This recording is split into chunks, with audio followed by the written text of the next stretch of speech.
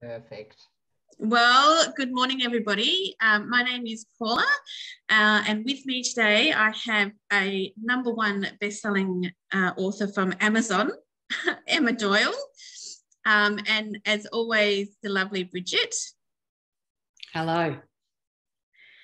And we are going to take you through today. Our coaching cafe for today is we're continuing with our best practices, and we've got what makes a great coach.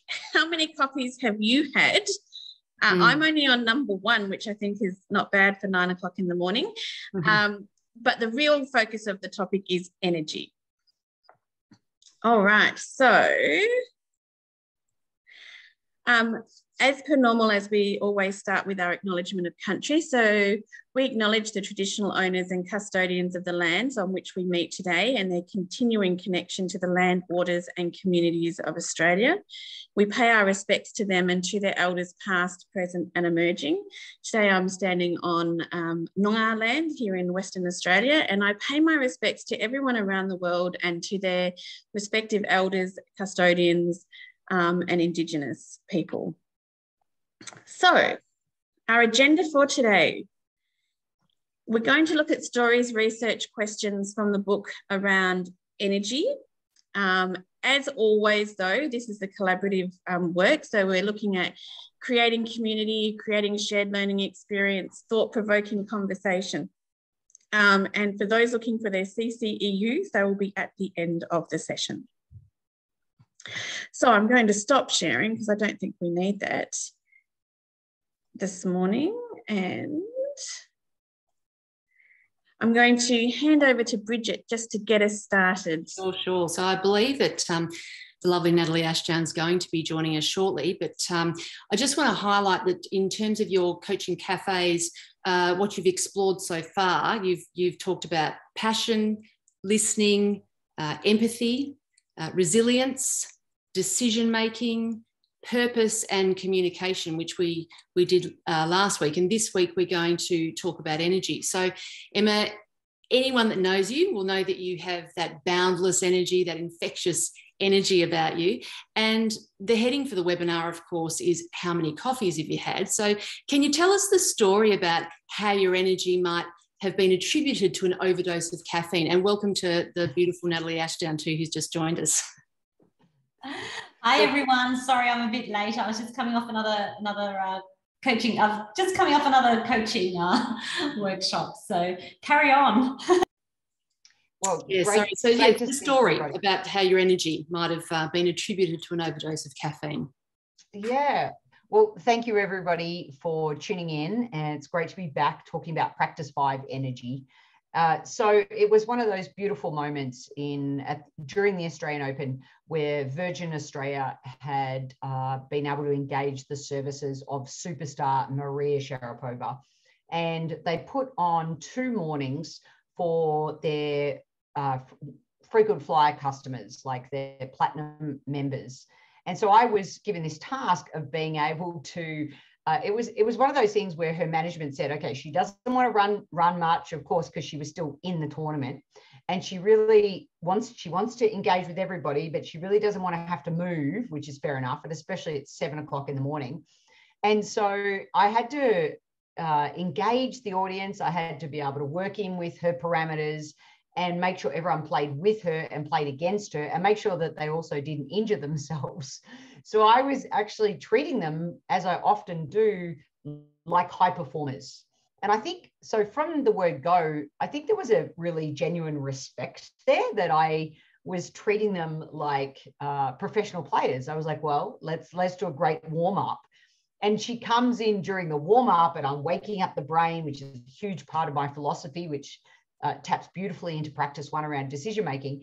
And I was just doing my thing. I was just being me. And she said, listen, I love your energy. How many cups of coffee have you had? And as a Melburnian, I am a fan of a skinny latte or a flat white. So please pop in the chat box your drink of choice. I would love to know. But it was a beautiful moment of respect. It was a moment of inspiration, because as we know, where your energy goes, your attention flows. and the other way around. And I love that as it relates to inspiring people to bring them along, especially at that time of the morning. So that was a really, and it was a bit of an icebreaker as well. The minute she said that, I was like, well, she's in Melbourne, so clearly she knows, as Melburnians, how much we appreciate quality coffee.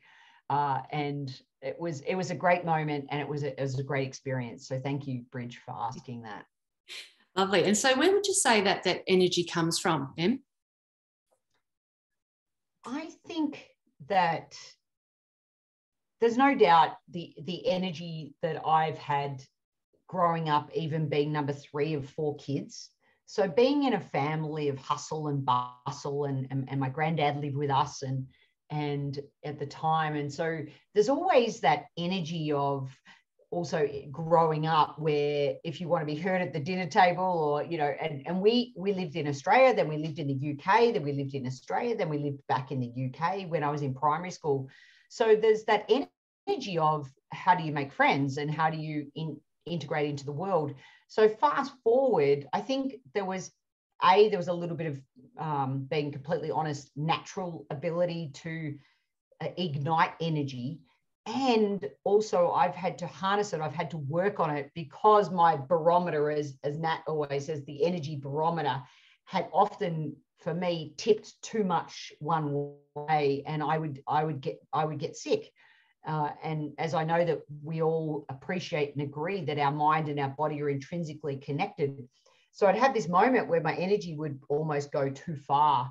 And that's something that I've really had to work on. So where does it come from? It comes from self-awareness. It comes from knowing what you're passionate about. So if you're self-aware, then you can also tap into practice 4, which is passion, and practice 3, which is purpose. And both of those practices actually show up in practice 5, which I think is really awesome. And not just from Natalie and I, but also from other coaches when we ask them, well, what does energy mean and where does it come from? So I think that's super interesting. But self-awareness, knowing what you're passionate about, then fires that energy up. And I think that's a big part of where it comes from. So that would be my thoughts around that. Sure. Anyone want to jump in? Nat, if you want to jump in, I was going to move on to, you've mentioned in the book, you talk about energy signature. And I'm just wondering if you can tell us more about that. Well, it comes from one of my mentors in Claude Silver, who is one of the first ever chief heart officers of VaynerMedia. Now, I'm sure a lot of people on the line would have heard of Gary V. You know, he's huge, right? And so I'd never even heard of a chief heart officer. And I love the fact that Simon Blair, who was one of the original co-founders on my podcast, the coaching podcast, he just reached out to her on LinkedIn. Like, we didn't have a connection. But then, of course, what did I do? What did my energy do? I said, hey, Claude, can I buy you breakfast at your convenience when I happen to be in Manhattan before work? And she said yes. And we've formed this great friendship, and she's obviously beautifully written a testimonial on the back of the book, which I'm super grateful for. So she says your energy introduces you first. And that then led me to think about, imagine if we all have an energy signature, and please don't define yourself. You know, I'm not saying one energy signature, that's it and that's who you are. I'm saying, imagine if you took that concept of saying, how do you want to show up? Or one of our reflective questions in the opening chapter, being the best coach that you can be, is who do you need to become to get to where you want to go? That's one of my favorite questions in the entire book. And so when she said that, I was like, this energy signature, the energy that we give off, the energy that we portray, the energy when you first meet someone, or even when somebody leaves a conversation with you, how do they feel after that interaction and that engagement? And so that's what the energy signature means to me. And I think it's important that we all reflect continuously on what it is that our energy signature releases into the world. Yeah, absolutely. And I think to add to that, the great thing about signatures is you can work on them, can't you? You can play around with signatures and you can switch them up and make them pretty and add things so that they're more interesting and lovely and what have you. And it's the same with what you're saying there with your own energy. And so what do I want my signature to look like? You know, this is what it might look like now. What do I need to add or do differently or whatever to add to that signature? Nat, do you want to add anything too? Yeah, I think it's a fantastic metaphor, the idea of a signature, just as you've offered there, Bridge. And I think it's the coaching questions, like we just hear the coaching questions that Emma's asking, don't we? Like, how do you want to show up? How do you want to come across? These kind of questions are questions that we can ask of ourselves, but also of the people that we're coaching in the workplace. You know, I'm thinking even when we're just in a meeting, how do we want to, what energy do we want to bring to that meeting? And we can have a think about this when we're coaching others around energy as well. And I think the thing I've been exploring is, where does the energy come from? So I've just come off delivering a coaching, a 2-hour session, and I'm working with a group of people who are making a global impact on climate change. And I'm thinking my energy comes from being inspired by everyone around me. Like I'm so energized by hearing about what they're doing and the difference they're making, and that I get to coach and be part of that. And so it's lovely to think about, you know, how do we come across, how do we engage in that kind of conversation, and what actually fires up our energy as well. Yeah, that's nice. I think the environment, what's the external around us, but also what's internal to us, and you bring them together for that higher purpose. You know, we're all reaching that same outcome and that same result, and the energy that I guess develops from that, and you know, kapow sort of thing. Massive energy when it's external, those people around you contributing, but also your internal energy. Yeah, so what you can think about what's in our control there as well. Like, how can we maybe we're not in control of our environment, but how can we bring it? And I'm also, we mentioned in the book also, we don't have to have this rah kind of woohoo, you know, kind of energy. We all bring a different type of energy, and our energies will change and move according to who we're working with and what we're exploring. So I think sometimes that idea of energy is associated with how many coffees have you had, because you're pumped up, but it's not about that. It's about, I think, finding that those inner qualities about and our own energy signature, as Emma has shared with us, that is unique to each of us, not just the rah spinning out on caffeine kind of energy. So I think that's important to explore as well. I think it's also that it's genuine. So your energy has to come from a place that's genuine. Which is why if you think about how many coffees have you had, that's using an external force to create the genuineness. But if it's coming from that place where you genuinely want to be there, you're genuinely curious, if you you've got the passion for what you're working on, it will come out with, and you're right, Natalie, it's based on who you're with and what that needs to look like. Because sometimes it's just a quiet knowing that what you're saying and the questions that you're asking are exactly the right question, and that's where the energy comes from. Yeah, absolutely. Yeah, I love that. And we all are bringing a different, like, you know, even across the coaches that are on the line, and you know, I know we know a lot of the people who are on the line, and we bring different energies to our conversations and to our coaching. And I think that is what is so important, that we're not trying to, as you I think you're alluding to, Paula, also, we're not trying to be someone else that we're not. So that's really lovely as well. I like the way that Ian says, you know, you can work on your signature, yes. So as you approach a meeting or a breakfast, anything with another person, grow your signature as you grow that meeting. So a lovely reference to the grow model there, and, you know, adding our coaching skill to that signature piece as well. And I'm wondering, in the application to the workplace is obviously really strong. And I get the feeling that people are tired or lacking energy. What's a manager coaching their people to do about that, do you think? And that's for Emma or Natalie. I mixed you both. I put both your names together there. It becomes Emily, Natalie and Emma. What's a manager coaching their people to do about that, do you think, with that tiredness, that lack of energy?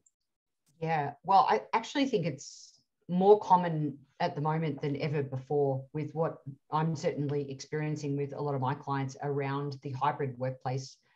And it's like managers don't necessarily have their finger on the pulse with how somebody is feeling because of the remote workplace as well. So asking questions, I know we talk about this a lot, but just actually asking somebody, where do you get your energy from? As simple as that, or tell me about how you, as what we describe in the book, how do you top up your energy levels? And so knowing the answers to those questions, again, which we mentioned around self-awareness, is absolutely critical, because as Paula and Natalie just mentioned, it is different for everybody. So not only the way I interact with people as a coach or as a manager, as a leader, but simply asking people to be aware of it. And if they don't know, then even in the book, we've given some suggestions, and we even say, hey, give 3 of these techniques a go around energy top-ups. Because, and especially as leaders, as managers, I think the other thing that I've noticed over the pandemic is these leaders are giving and giving and giving. And in the book, we talk about energy giving, to the point where, because people are potentially remote, they're making a lot of the decisions for them, or they're taking on more work than what they're used to, or that's actually necessary. They think it's necessary, but in the end, they end up suppressing their own energy, getting exhausted, burnt out. And of course, we're seeing talent being lost in the workplace. So I think that that's really important, that we ask that simple question. And if people don't know, we help them explore that. We take a deeper dive into unpacking what that looks like for them, also outside of the workplace. It's not just what gives you energy in the workplace, but also outside of the workplace, because as we know, I call it work-life integration or work-life rhythm, because I think as high performers, and being with my high performance coaching background, sporting hat on, we're never completely at balance. We're in the ocean sort of bobbing up and down, and there's peak times where our energy needs to be going full throttle, so to speak. So being able to ask that great question and helping somebody unpack that, I think, are some of the keys around that, Bridge. Yeah, no, that's great. And Nat, anything to add to that in terms of what, I guess, managers coaching their people and how to, I guess, meet that need of people that are tired or lacking energy? Yeah, I think that I'm mad for a scaling question. So yeah. I think it doesn't hurt here to actually kick in a scaling question and to reflect for ourselves, but also ask our teams, on a scale of 1 to 10, where's your energy at the moment? 0 meaning I've got nothing more to give, or 10, I'm firing on all cylinders, or whatever that might be. And then get a bit of a pulse check. And then, as Emma said, thinking about what do we need to do to top up our energy. And we're all linked through to mental health first aid and mental health first aid training. And a lot of our discussions lately have been around how do we look after our own mental health and our mental wellness. So perhaps it is asking some questions around what do you need to top up your energy? Now, it doesn't necessarily mean doing more things. It might be doing less things, taking a bit of time out, or taking a break, or going for a walk, or whatever actually enables our energy to come back into us, and to move that pendulum, as Emma's talked about. So sometimes if we're giving a lot of energy, it might actually be just having more quiet time for ourselves or something like that. And I think the more questions we ask around that and check in, I think can have real benefits, not only for individuals, but also for the wellness of the workplace as well. Yeah, and I love the way that you've raised scaling questions, and there's some really valuable coaching models and tools that contribute to that. That ability to look at how to top up your energy. This is where I'm at. This is, I'm at a 7 out of 10, for example, at the moment. How do I top up that energy? What do I need to do more of or less of? Or what do I need to start doing and perhaps let go of? So those sorts of things to try and top up that energy. That's really great. And Ian says, I like the notion of asking about the non-work energy. Might give some good clues to how they can top up energy in work. Values alignment, strengths-based coaching, etc. Be curious. Absolutely. And it's all that the coaching models and tools and techniques and everything that we use to contribute to have that happen. Yeah. So, Emma, tell us about who listed energy as their top 10 practice, and what more did they say about that? What happened? Well, let me just turn to page 73. Here in the book. I will as well. So one of my, again, he's definitely a mentor, somebody I admire, look up to ever since I arrived in America, motivational speaker and coach Alistair McCraw. And he does have a different energy to me when he presents, but people still say the same about both of us in relation to the energy we bring. I had an awesome moment with many of you on the line may know of a former world #1 doubles player, Bethany Maddox-Sands. I mean, she is a character on the tour. If you don't know this woman, check her out, because she has incredible energy herself. But when I asked her what makes a great coach, she gave me a 3-word sentence. She said, 2 words, reading energy. What makes a great coach? Someone who reads energy, or reading energy. That was her answer. And I thought, wow, that was really interesting to me. And my partner grew up with her coach. So I was like, well, what did she mean by that? And he said, when we're out on court together, when we're having a session, she loves when we are on the same page. She does not like being dictated to. She wants to understand the why, the what, the how of the activity. What is the purpose? So they have a great dialogue on the court and a great energy between them, which I love. And I also love that tennis legend and coach Pat Vandermeer, whose husband recently passed away, Dennis Vandermeer. Now, even though I didn't get to meet Dennis, when I asked Pat, what do you think that Dennis would have said? Because he's somebody that I definitely would have loved to learn from. She mentioned energy. And I thought, how cool is that somebody like his wife shared that about Dennis, and she said it as well. One of my all-time bestest friends in the world. I had, that's the beauty of writing a book. I had to throw Julie Gordon in there. She's the tennis coach and sports psychologist from Scotland. And I love that she said energy, as well as entrepreneur coach Laurie Youngson. Now, again, please Google Laurie Youngson if you don't know her. She's doing amazing work it's called Equal Playing Field, in running events for, like, she ran a soccer match on the top of Mount Kilimanjaro for women to be able to have equal opportunities, equal pay in soccer. And I actually flew to Lyon in France because she inspired me so much to be on one of the soccer teams. Wow. I called it tennis for kicks. But anyway, Laurie Youngson, and former NFL quarterback Oliver Luck, who has been an athletic director for years and years. That's just to mention a couple of people that mentioned energy. And of course, we talk about Michelle Krause and Mary Pat Faley, who are huge energy components here in the US of A. So just wonderful. To mention a few. That's wonderful. Thanks so much for sharing that, Emma. And Nat, anything to add? I love the quote about reading energy, because when I think about the practice of energy, probably 2 things come up for me. It is about reflecting on our own energy and how we restore our energy, how we bring that energy. But then also as a coach, it's about practicing that reading the energy of the people we're coaching. And perhaps we are reflecting on how we match the energy. So if we are too energetic about something and our client is not, there's a real mismatch there.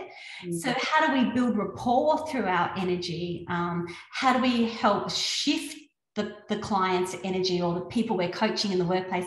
How do we shift their energy? So it's not just the matching of the energy, but it's then the mirroring and shifting of the energy to lift, raise, or change the energy as well.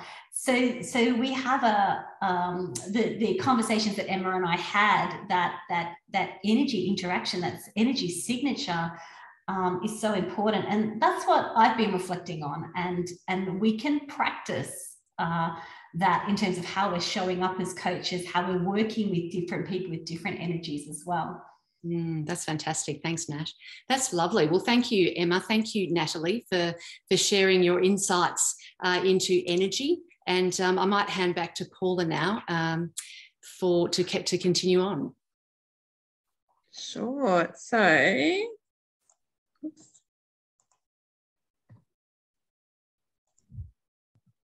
we all know how well I work with technology.